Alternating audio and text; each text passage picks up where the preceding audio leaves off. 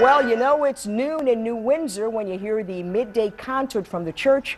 Well, tonight another historic timekeeper is gone. Somebody took the Sundial from the old Dealman Inn. It happened sometime in the past 3 weeks. The Sundial, along with some other yard decorations from around 1908, are all missing.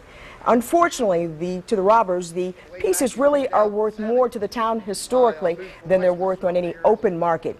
Of course, something like this has the whole town talking. Like a big flower pot thing and all kinds of stuff. I don't know. It wasn't much.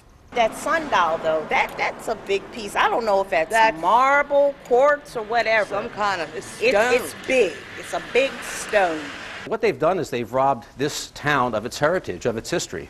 And it's something that just really rankles me and obviously bothers the entire town. Now, if you've seen the sundial or know anything that can help police locate it, you're asked to contact the sheriff's office in Carroll County.